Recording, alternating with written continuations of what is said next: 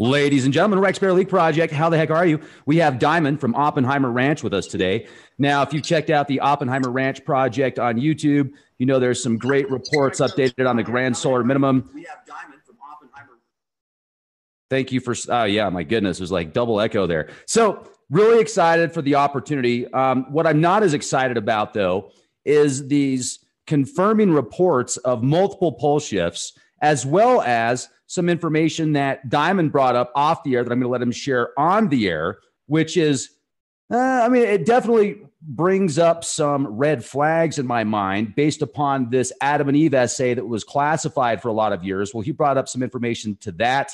And do you think there could be some truth to 1,000-mile-an-hour winds, to pole shifts, to all the catastrophes that are described in the Adam and Eve essay? I'll leave a link in the video description box if you want to read it yourself. You can download the PDF for free. So on that note, though, let me throw out some good news for you. So we've got Thanksgiving just around the corner, and I teamed up with Noble Gold Investments, and they're giving out free coins right now. So what we're going to do is we're going to give away a couple of free coins today, ladies and gentlemen. We're going to give away a couple free coins. This is a Morgan silver dollar. This is a lightly circulated Morgan silver dollar from 1884.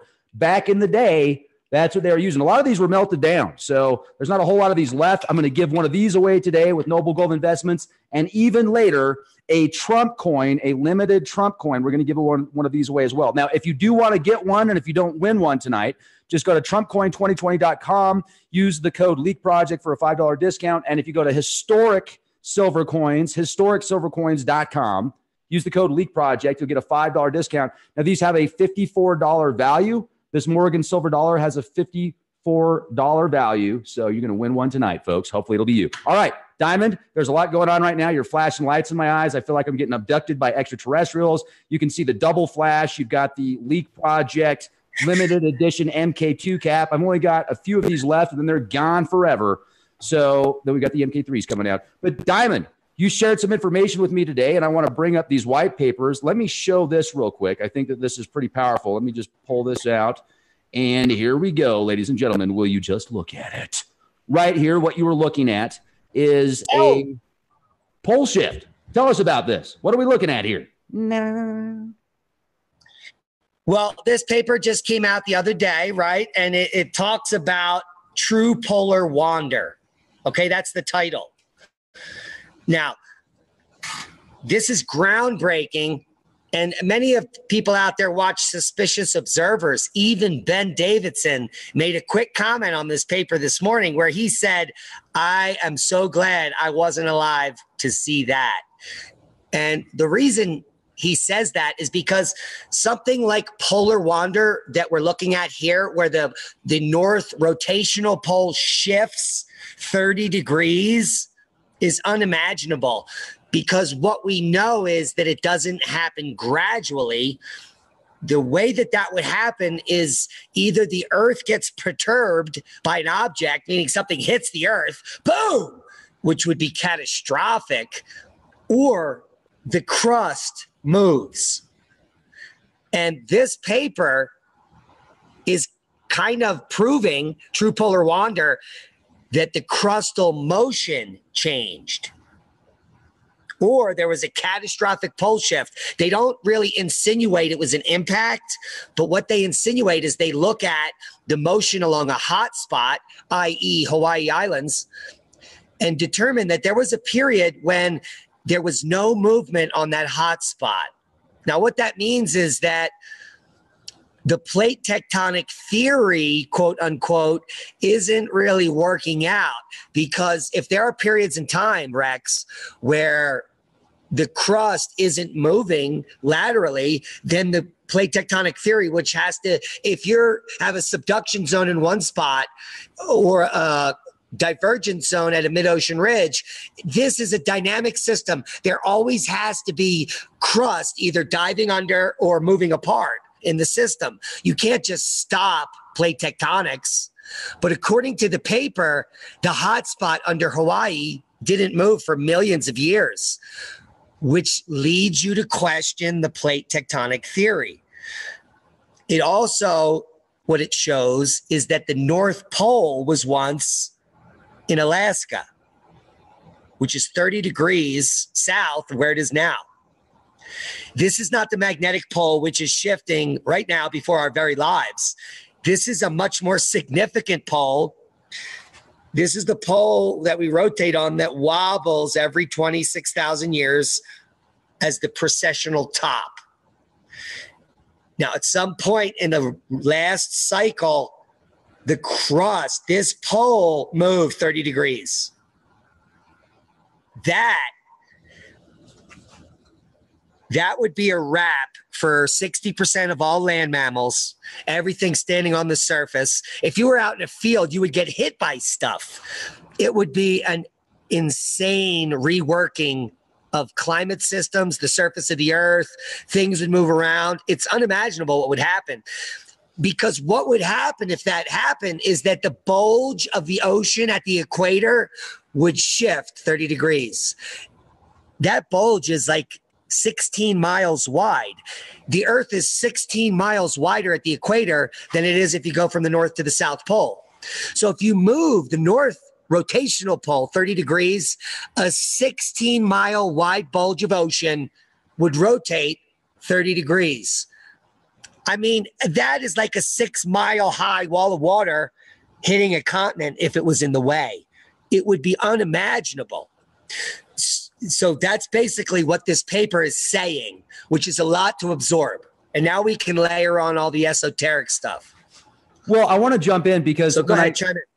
Yeah, thank you. And we've got just a little bit of a delay here, folks, because Diamond is in an area that is kind of off grid. So I'm just excited that he's even got internet. So, but here's what's interesting. When I'm reading through that article, I mean, it's bringing up stuff from 12 million years ago, 3.2 million years ago, but it's not bringing up what happened about 3,500 years ago. It's not bringing up what happened over the past 70,000 years. Now I think we should go through a timeline of events that Chan Thomas actually discussed in the Adam and Eve essay. So I think that that's really important, because if we talk about that and we can connect some of these dots with these timelines and then also show the scientific data to back up what he discussed. And then you also brought up something, how you feel that they made that information classified for a while. Now it's declassified, obviously, but they made it classified for a while. And you talked about the dots. So let's go there, man. This is incredible.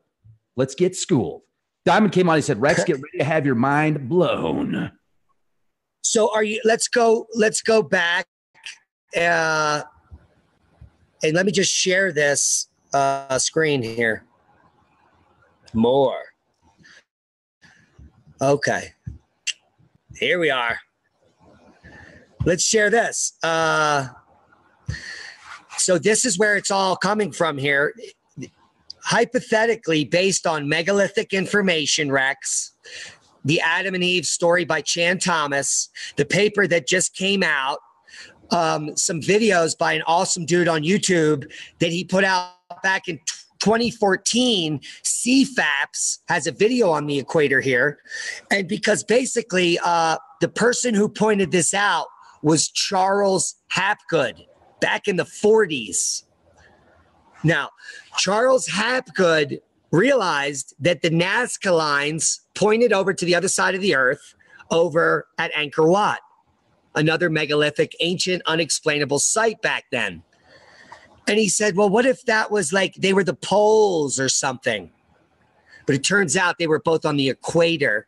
And it was a way for ancient cultures that lived on the equator, because where else would you live where it's warm, to actually make a projection of the earth and start mapping the earth. Now, this could be 20,000 years ago, Rex.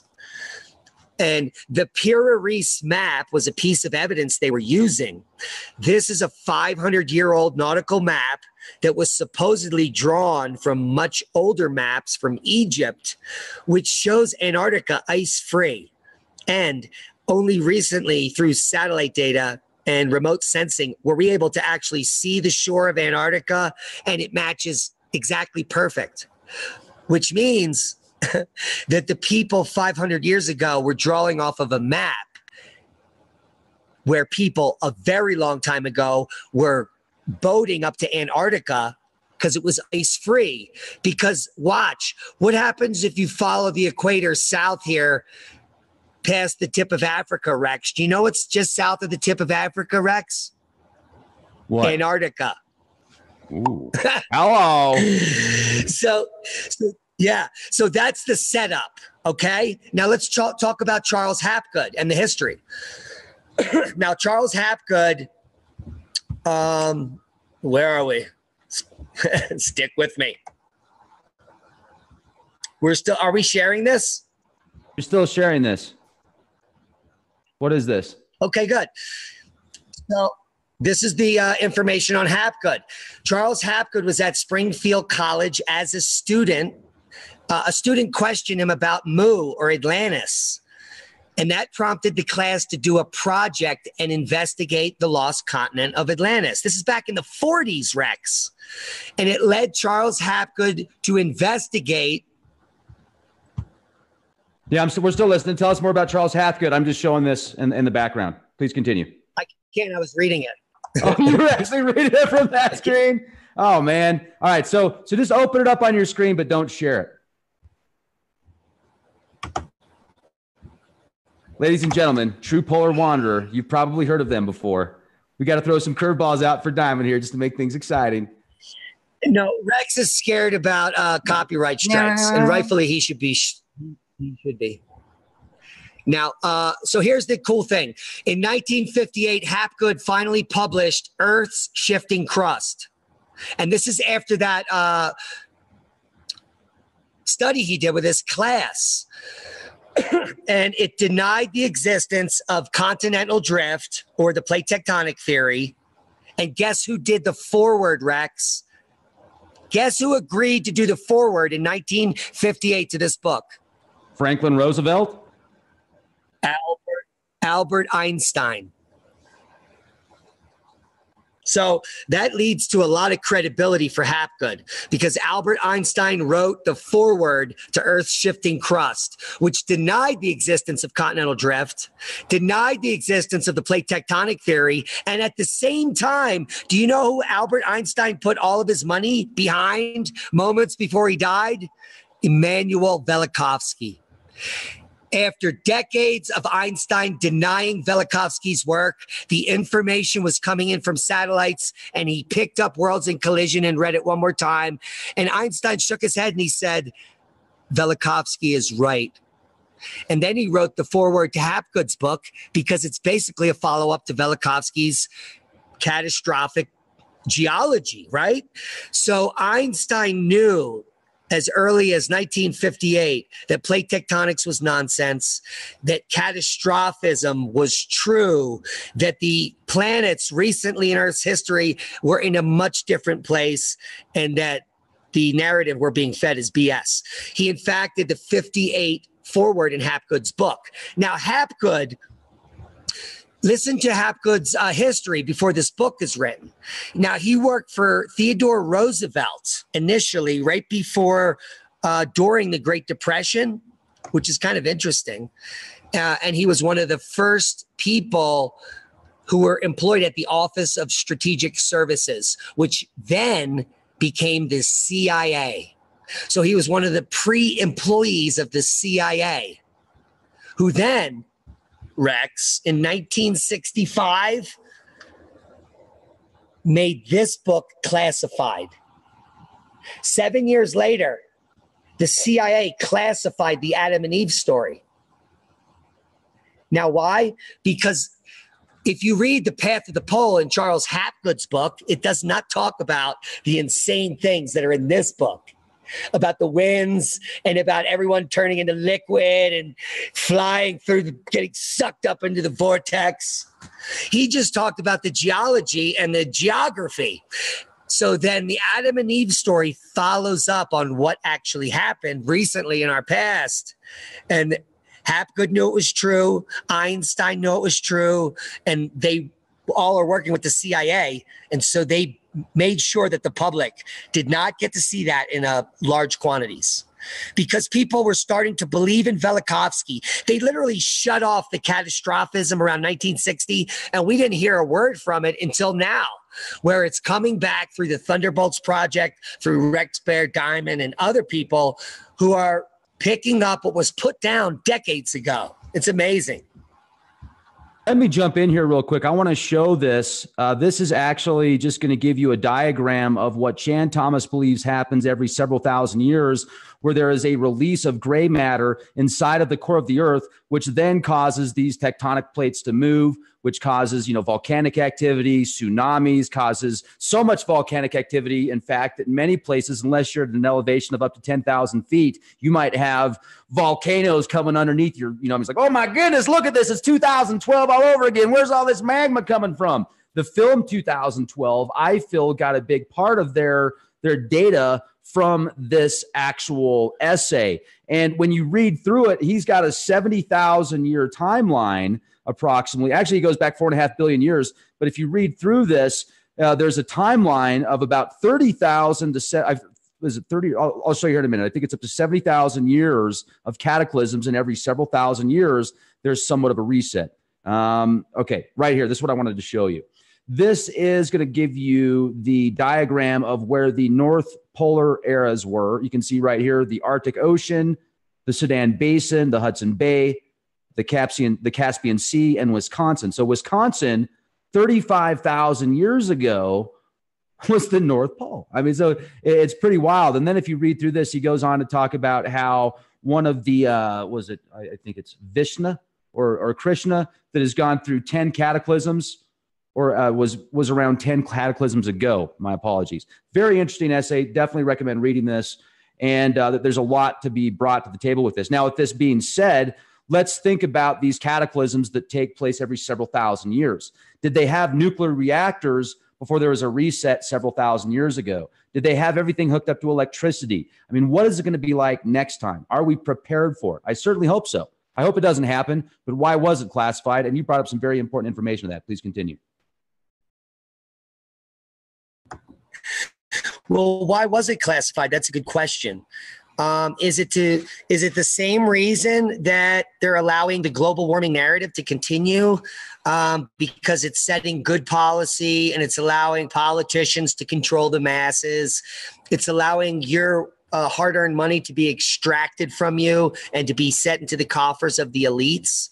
Is it just a narrative? Because if people believed in the Adam and Eve essay by Chan Thomas, would they still go to work, Rex? Would they now know what, based on historical information, that back in the 1800s, there were major crop losses and 30% of Europe starved to death? Would people still go to work? Would they still believe that there's going to be food in their fresh grocer? Because if you listen to Ag Daily, who came out this year with some startling information, they basically concluded, based on historical agricultural cycles, the next 5 years, there's going to be massive famines, localized, and people are going to starve to death. And then the guy interviewing him is like, what does that mean? He's like, well, it means there'll be food scarcity and people starving. What do you mean? What does that mean? So the reality is in plain sight. The crop losses are going to continue to mount. And people are claiming that we're coming out of solar cycle 24. There are videos on YouTube that are saying there's some new sunspots higher in the latitude on the sun, and we're coming out of solar. The grand solar minimum is over. Here's the problem with that, what they're saying. The solar minimum of cycle 24 is not over. We can have reverse polarity cycles above the center of the sun up to 2 years out before the minimum. The minimum is not predicted to happen until the winter of 2019-2020, which is about 14 months from now. That's my prediction for the end of solar cycle 24, 14 months from now. NOAA's forecasted 10 centimeter flux and sunspot numbers are predicted to decrease and then increase slightly towards June and then fall off the map towards 2019, 2020. So just like there's no linear global warming, there's no linear sun cycle. If you look at a solar cycle, it has blips, hops, and valleys. In fact, the solar cycle 24 that we're in now, which kicked off the grand solar minimum, the second peak was higher than the first peak. And that's how we knew that we were entering a grand solar minimum. A grand solar minimum is not a 3-year solar minimum. It is a 40 to 150-year period, which consists of 4 to 12 complete solar cycles. So it's not a single cycle. It is a group of cycles that form the minimum. Solar max was solar cycle 2019 or solar cycle 19, 20, 21, 22, and 23. That was solar max. It lasted for 57 years. The grand solar minimum starts now and lasts through solar cycle 25, 26, 27. I don't think people get that. The grand solar minimum doesn't end until you're dead. I guarantee it. And if we are on the sea level fall surface, we're talking about the end of the interglacial. So it never ends. It becomes a glacial period that extends for the next 12,500 years. So a lot of people are thinking that a grand solar minimum is only a few years. It's decades. The shortest grand minima ever was 40 years in the last 5,000 years. So the minimum it could be is 40 years starting now. And I don't think many people are going to outlive that. So at the minimum, the next, and Zarkova's calling for a super grand solar minimum based on the canceling out of the magnetic fields, which will be deeper and colder and longer than any grand minima that we know about. Going back to the Oort minimum, this is back to 1100 BC, Rex. So I just wish people would get their facts straight about what this grand solar minimum means, what a solar cycle is, and stop passing off salacious information that we're all going to be saved. Solar cycle 25 is going to start. It doesn't matter when solar cycle 25 starts. We're just entering the grand minimum. Solar cycle 25 is completely within the grand minimum, and so is solar cycle 26. So a lot of misinformation out there. Nothing is going to get better as the stock market collapses before your very eyes. So will the food shortages. And it's like a rollout. It's like a cacophony of events that layer. And eventually the layers are so deep they can't pull out the lower layers and no one can catch up. Prices continue to rise. Have you been to the supermarket? I was trying to buy some preps. I can't find olives for less than $1.50 a can. That's double what they were a year ago. It is, and it's right before your very eyes. Go look at the prices. Start stocking up now. The stuff is about to go up, up, and away as the stock market goes down, down, and down, and your dollars shrivel away. I just read from some of the smartest people in the last 12 hours are writing that cash is king for the next 12 months. Withdraw all your money from your bank accounts, your 401ks, your IRAs, because if you just hold the cash under your couch, you will make more money than any other way investing for the next year. Well, I do not be in a market because they will suck it dry.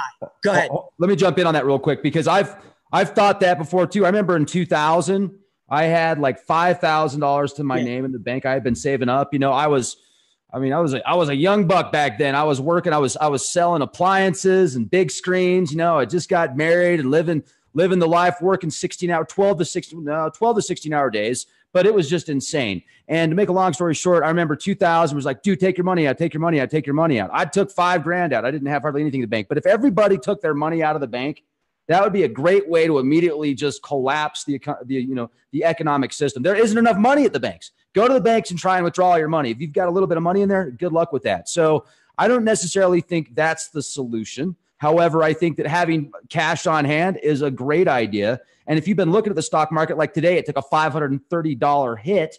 Also, Bitcoin's been taking huge hits. You know what I did today, folks? I actually bought more Bitcoin. It dropped down to like $4,300. I said, you know what? I'm going to pick up some Bitcoin because it looks like a good buy to me, in my opinion. So I bought some. But I'll tell you what, I think that we just need to diversify. We need to have food. We need to have water filtration systems. We need to have books. We need to have knowledge. We need to know what we're doing. We need to be prepared, not scared. Cash is usually king. But if everybody took their money out, then would cash be worth anything? What are your thoughts?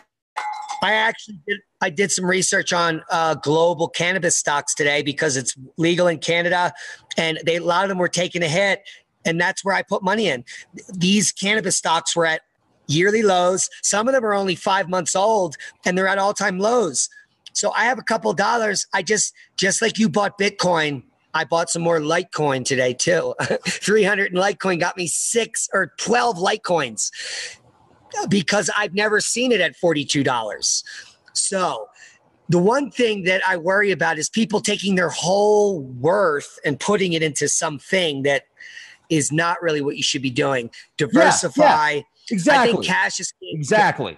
Don't put all your eggs in one basket. Anybody, like somebody just made a comment in here real quick for those out there. I think this is kind of funny. Dr. Mike says, Rex, don't push people into investment opportunities. I ain't pushing anybody into anything. People have the right to do what they want, and don't push people into business opportunities. This is a alternative news channel, entertainment. And if people want to take those opportunities, they can. When I want to take an opportunity, I'll take advantage of it. Thank you very much. Thank you. Thank you for your advice. Go ahead, Diamond. Sorry, some people just really make me excited. They make my day. Like that guy. I had to charge up the hat. And people so do you want to like talk about hat goods some more? Yeah, I recommend for anyone out there preparing right now, and if they're confused about what they're doing and they want to diversify, take a 30 of your money right now and buy a piece of land, 1 acre, quarter acre, 10 acres, whatever you can afford. Buy it in the most rural area, far away from everyone, and that could be your starting point. I mean, we're talking, there's acres out here for $1,000. You can even buy land in Aspen Springs for $250 down, $250 a month for 3 years, and you get an acre. And you can live on it immediately for $250 down. This isn't the only place that's true, Rex. And you know about Aspen Springs. It's the Wild West. Everyone's got your back. You can homestead and dig a well and do whatever you want as long as you stay to yourself and don't put up giant balloons. So there are lots of places you can get started. And I think that the biggest thing you need to diversify right now is your sense of well-being. And that's a place to go to in case something happens. A rural place where you have a cachet, where you can be safe, away from people, grow your own food, and start a new life. Because that time is coming.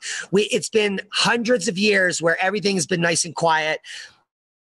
It's the longest period between catastrophes. The clock is ticking. It's like tick tock, tick tock. People are playing video games when they should be reading about growing food. You know, we kind of stopped doing fun stuff. All the fun stuff we do is directly related to us excelling in the future. It's not taking away from our preparedness. It's preparing us for what's coming. Like we're about to go to the witness in the desert. We're basically going out in the middle of nowhere where there are no resources, and we're going to live stream YouTube in the middle of nowhere where there's no food, no water, no electricity, but we're going to do it because we need those skills for the future.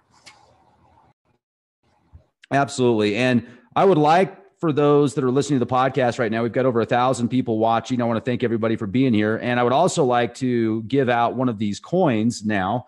I'd like to give out let's go ahead and let's do the Trump coin first, and then we'll do the silver Morgan coin. This is a limited Trump coin. These are limited. Did I say these are limited? And they're also very controversial. And, you know, it's silver. So if you would like to make a guess right now from 1 to 1,000, if you get closest to the number, or if you get the number right, you are going to win this coin. And then I will send your information. You'll have to send me your information for your address at leakproject@gmail.com. I will send that to Noble Gold Investments, and they will send you a Trump coin. And did I say that this is limited? And also, did I say that if you don't get the free one, but you want one, you'll get a $5 discount if you go to TrumpCoin2020.com. This does have, I think, a $45 value, a $45 or $50 value. So make sure to get the discount and get the free coin. So start guessing numbers, folks. And I put in the chat box, the first number that you need to get. So I put 3 numbers in there, but we're just guessing the first one right now. Diamond is witness here. You see it, Diamond?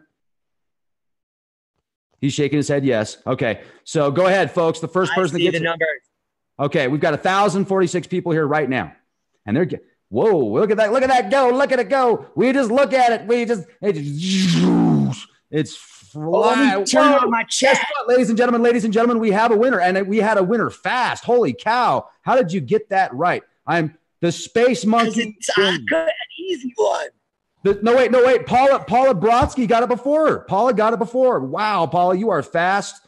Paula got the number, was the first one to get the number, which is, nope, June got, oh my goodness. And then Joe guessed 77. So June, I'm still rolling up, and there's a whole bunch of people that got this number. Milky Way got it first. Okay, the first person to guess, it was the 1, 2, 3, 5 numbers down, and you can go back and see for yourselves, folks.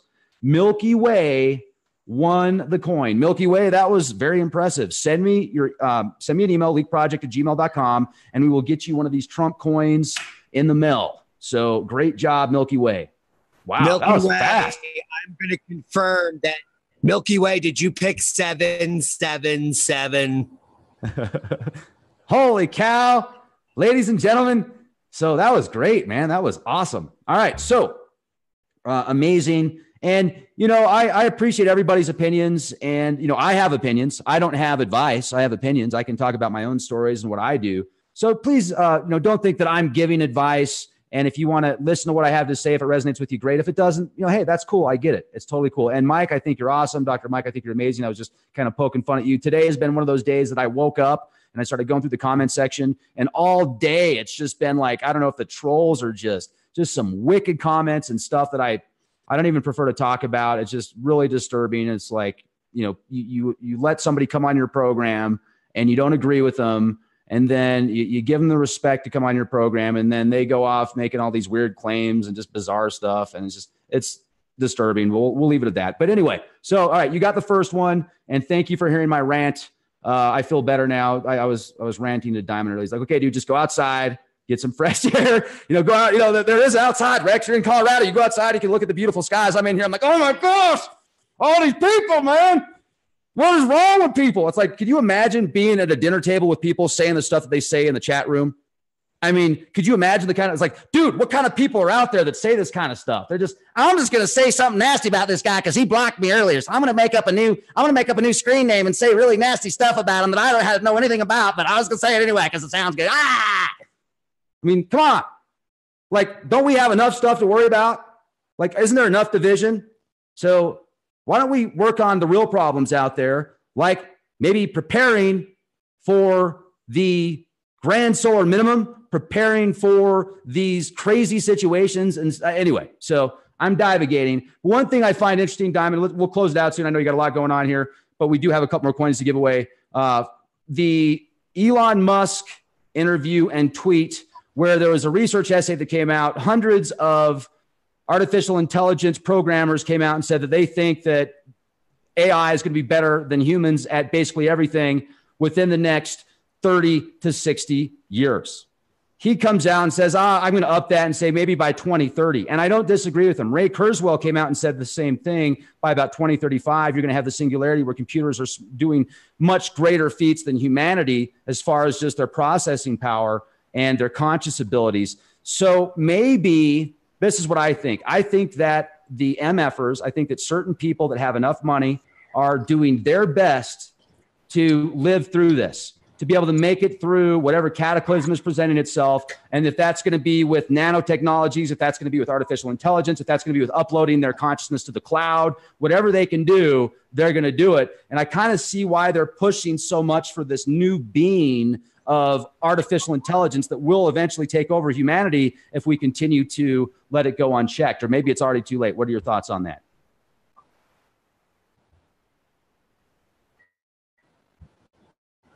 Wow, the gremlins are kicking in. Are you still there, Rex? Can you hear me? Yeah, bro. Yeah, it was the weirdest thing. Yeah, so regardless if Adam and Eve is correct and the essay by Chan Thomas or Charles Hapgood, as a geologist, I have no evidence that there's a crustal slip on the time frame that we're at. I think that may happen every 26,500 years. And that happened already, we know, 12,900 years ago. So we're not in that time frame, but we are in a catastrophic climatic shift. And they know, because this has happened according to the work that I studied for the last 500 million years. Regularly, every 11.5, every half cycle, the place we're living, it's happened. And it's the sea level fall surface. Sea level falls now 300 feet in the period of about 1,000 years. The only way to explain that would be to put it up on a glacier. But more and more information is coming out that actually the spreading of the earth might cause huge fracturing at mid-ocean ridges that drink up the ocean. And this paper just came out last week and they're estimating that 3 times more water could be drunk up by underwater volcanoes than ever thought before. And there could also be voids in the earth. Now, the cosmic ray flux we're experiencing could be swelling the earth. That's my prediction. It's my theory. There are others that believe it. I'm not the first one to think it, but based on the scientific data. And then we go back to the Chan Thomas. What do they call it? The black goo? What do they call that stuff? The gray matter? So the gray matter that comes out of Earth, I know that it's called eclogite. So mantle material, all the material, once you get down at depth below the crust, not only is it filled with diamonds, but it also has garnets and olivine, and it's called eclogite. The mantle is a rock, and it's called eclogite. And if you were to see it, it looks like gray matter. It's nondescript, greenish gray. It looks like an elephant poop, but it's filled with diamonds and garnets, so it's much more awesome than that. But I can see that leaking out or coming out on the surface in massive quantities. We have evidence of that here in central Colorado. They're called kimberlite dikes. Now, these dikes are diamondiferous. There are diamond mines around them. De Beers owns many of them. And they're right in central Colorado in the mountains that are volcanic where everyone's skiing. Some of them are only 5 feet in diameter. Now, listen to this story coming out from mainstream geology and what I was taught. That these 5-foot tubes 5 foot wide, go to the center of the earth. And they erupted from the center of the earth out into space at almost 15 miles per second. It's the only way they could have cooled as quickly as they did and form the diamonds that are in these kimberlite pipes. So can you imagine a 5-foot wide volcanic eruption coming out of your front yard that erupts up towards Mars? That story's insane. But that's what I was taught, and that's how kimberlites are formed.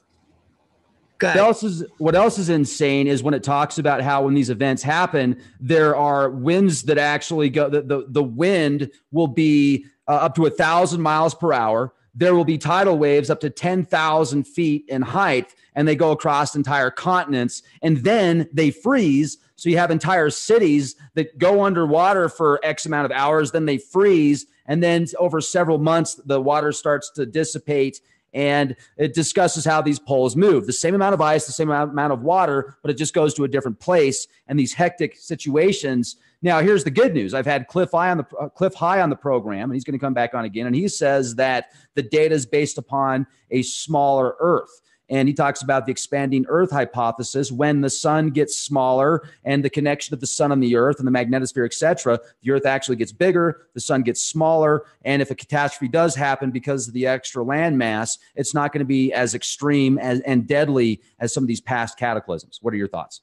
And then we'll close out here soon. And I want to thank everybody here real quick. I guess somebody said that Pete got the number 777 first. So I didn't see it. Pete, send me an email. I'll take care of you too. I'm going to take care of Milky Way because I told him I would as well. And we will definitely honor that. So we're going to give away one more coin tonight. Before we do, though, I just want to see if Diamond wants to add anything to this. And I want to say thank you very much.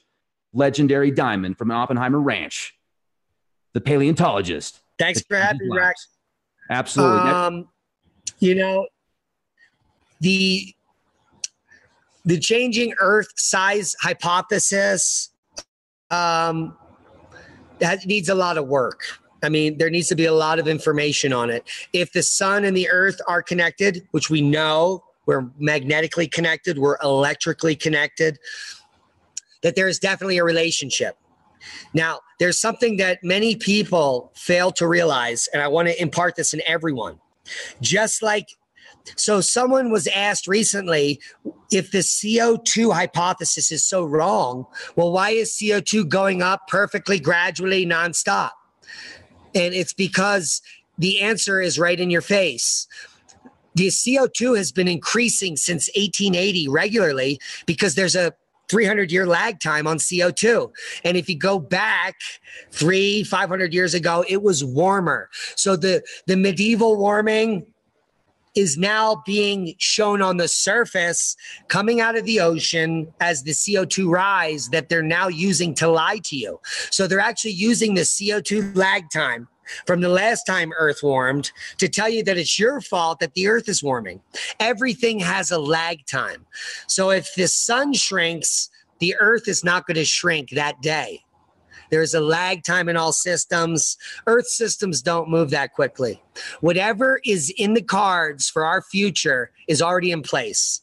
There's no way you could stop it. There's no way you can stop climate change. It doesn't matter how much CO2 you make right now. If we make 1 billion tons a second, the Earth's equilibrium would not allow it in our atmosphere. The oceans would gobble it up.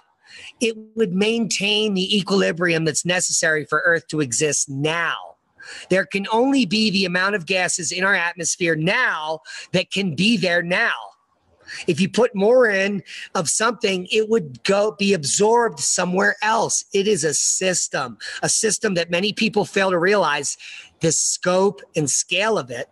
And there's no way that atmospheric scrubbing or CO2, all that is nonsense. And it would do nothing except rob plants of food. I mean, it's insane. We live in an insane world. I call it opposite world. I opted out a few years ago. I recommend everyone do the same. Learn to be self-sufficient. There are millions of people doing the same thing that you and I, Rex, are preparing for, and that's to be more self-sufficient, more self-reliant on our own systems, because the powers that be clearly are not going to be here to save us because they've been lying to us. The amount of lies we've uncovered in just the last few years is mind-boggling. And we've only just, uncovered the surface. So there's only more to uncover. One more thing. This is like one of the biggest things that I don't even think we covered. You brought up these megaliths and how they're all linked up to one location, and how or what was his name? CPAC or something like that? Hapgood? Charles Hapgood? No. The YouTube guy that did the YouTube video about it. Oh, CFAPS. Yes, CFAPS. Back in 2014. Now, what he did was he simply drew a line around all the megaliths. And Ollantaytambo and Angkor Wat and Nazca and Cairo. This line, the ancient equator at 12.5, actually lines up directly to the middle pyramid of the three pyramids, the pyramid of Cheops. It lines up directly on the side of it. Go look at his video. Link it. I have it linked in last night's video. You can link it below. But we're going to try to get him on. I invited him onto the show tonight. He's got other videos about megalithic structures and esoteric information. Now, this all goes back to earlier work, the work of Hapgood and Crustal Shift, and specifically, the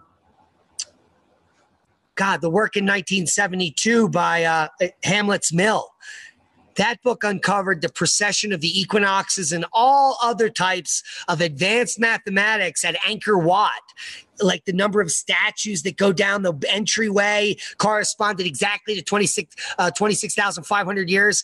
The precession of the equinox is embedded in Angkor Wat. Now, if Angkor Wat is on that ancient equator with Nazca, then they did it there, and they were telling us about the precession of the equinoxes because they were telling us every 26,500 years, the equator shifts, you idiots. And here's where the equator was last time. So we now know where the equator was last time, and still people are like this. Oh my God, look, they all line up in a line. That's a coincidence. That doesn't mean anything, Rex. And then this paper comes out the other day that says that a mantle plume squished out of the earth, just like the gray matter, caused the earth to wobble out of control and shifted the pole. So all of this esoteric information, the Chan Thomas book, Charles Hapgood, all the information, when you look at it all from a distance, it all is the same story about the very facts of the world that you live in that you were never taught about.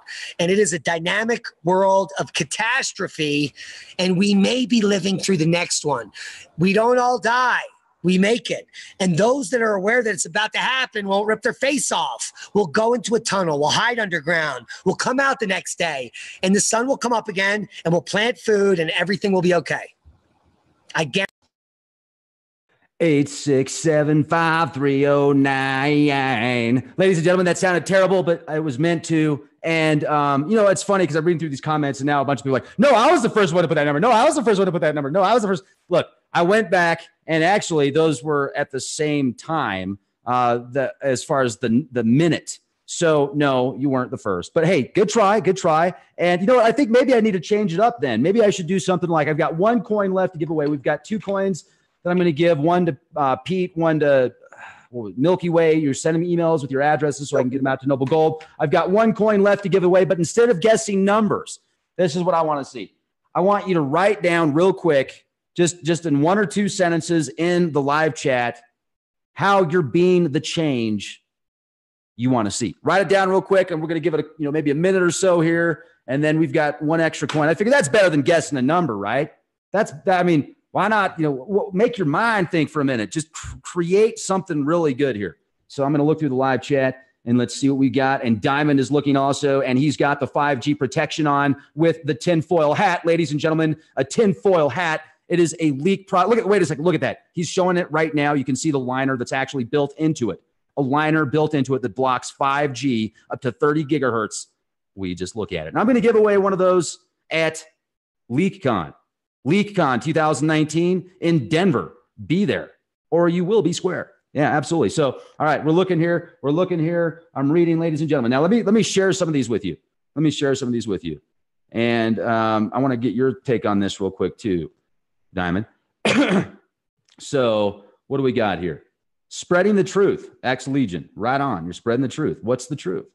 Mark, being the change I want to see is no chemtrails. That's good. And now how are you going to do that, though, in a win-win situation? How are you going to get them to actually listen to you? Because they're not listening to anybody else. It's a really big industry right now. All my interactions with other people.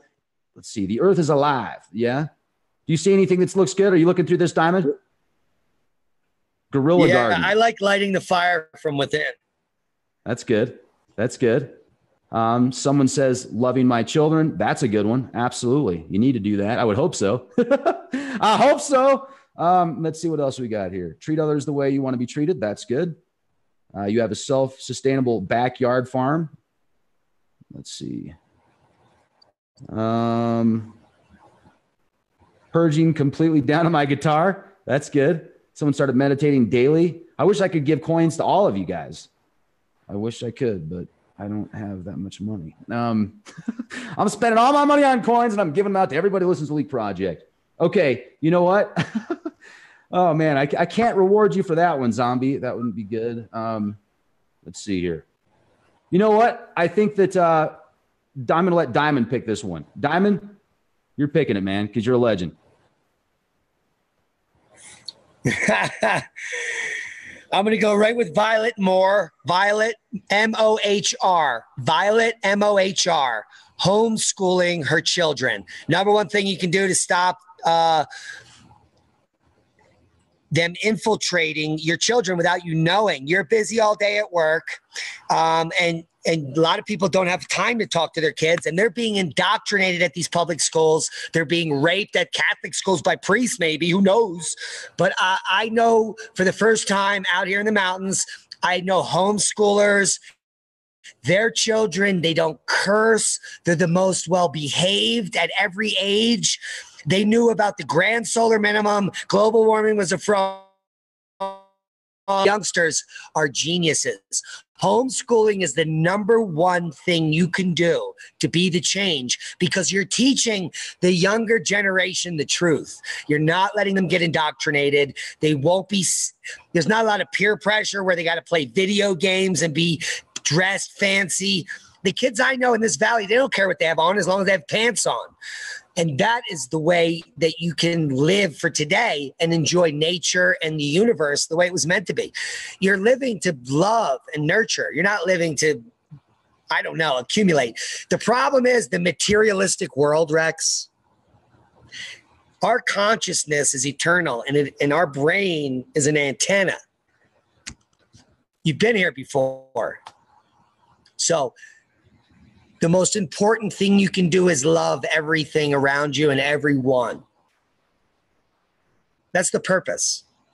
Have you ever been in a situation where everyone was loving and it was terrible? I don't think so. I mean, it's a no-brainer. So homeschool your kids and don't beat them. I was beaten as a child, and the CDC is just coming out. Oh, it's bad to beat your kids. And people are like, what are you talking about? I love beating kids. You got to beat them.